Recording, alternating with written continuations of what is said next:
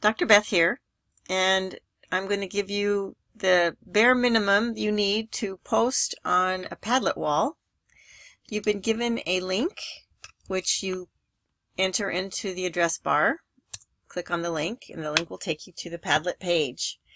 On the Padlet page you will see a little pink dot, and as long as you see the little pink dot, everything's good. You can use that, and it tells you double click anywhere, drag files, or click here to post. Just so you can do it a number of ways.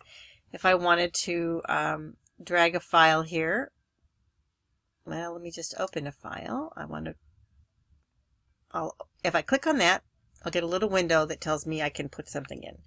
So I'm going to put an example of lesson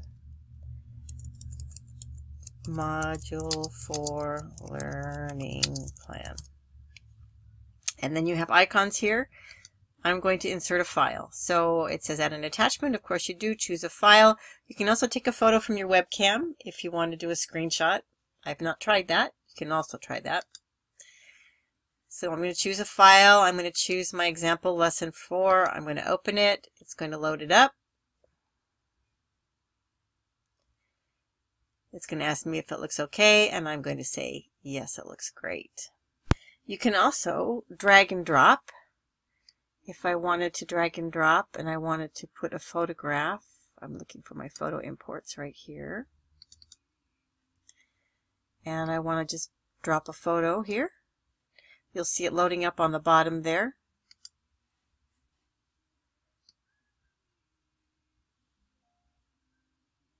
And as soon as it's loaded up, it will show up on the wall as a posting. So there are a couple different ways that you can add material to this wall. You can add pictures, you can add comments. Anybody who's posted, you can say, oh, that's a beautiful picture of mountains and clouds. Or you can say, gee, that's an interesting lesson. So this is a place for you to comment on each other's work. So those are the two quick and dirty ways to get postings onto Padlet. There's a lot more. I suggest you play around with it. I'm also going to show you how you can take a photo. You can add a photo with the webcam. You can take a photo from your webcam. Asks you to use, in my case, FaceTime camera. I'm holding up Verb Forms 4B. I'm going to ask it to capture. Let's see if I can get this straight. I'm not sure. This is just practice. And then once you've captured, you say it looks okay. And there's going to be my poster for Verb Forms to be. Finally, I want to take you through one more level of posting. If you're going to post your own material and not post something that's already been made, but you're going to post on Padlet and write it in there. So you're going to make a new window. You're going to, in this case, write what it's going to be. Voices in the Park. And it can be anything you're writing. I'm writing an annotated bibliography. My fingers don't work. APHY. Bibliography. And then I'm going to type some more stuff about this particular trade book. And then I want a picture of the trade book cover. Now, if you do this, if you go to Google and you copy the image, and then you go back to the Padlet, and you have to, oops, sorry, you have to edit.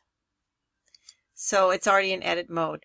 If I just pasted that, what happens when it closes? This is a Google thing. So that's not going to work because it'll spread out and you want to get rid of it. So I'm going to remove it. And instead what I did is I took the document and I actually saved it as a picture on in my pictures in my pictures file, as a picture file.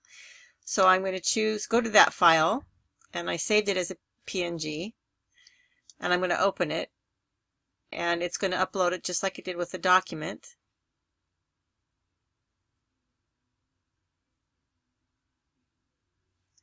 Does it look good? Yes, it looks good.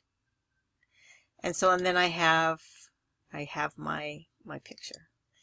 And so now you can see that it doesn't spread out all over the page. And so what you want to do is you want to save whatever photo you've got as a picture, as a PNG, onto your desktop. And then from there, copy it over from your pictures file to add a picture to something that some text you've put in. So with that, I think I've given you 4 different ways to post on Padlet. This should get you started. Give it a try, experiment with it. There's a lot of other things you can do. So there are a lot of different ways to get material onto Padlet. You can also do links to websites, links to audio recordings, and so forth. So play around with it, but those are the easy ways to do it. Have fun.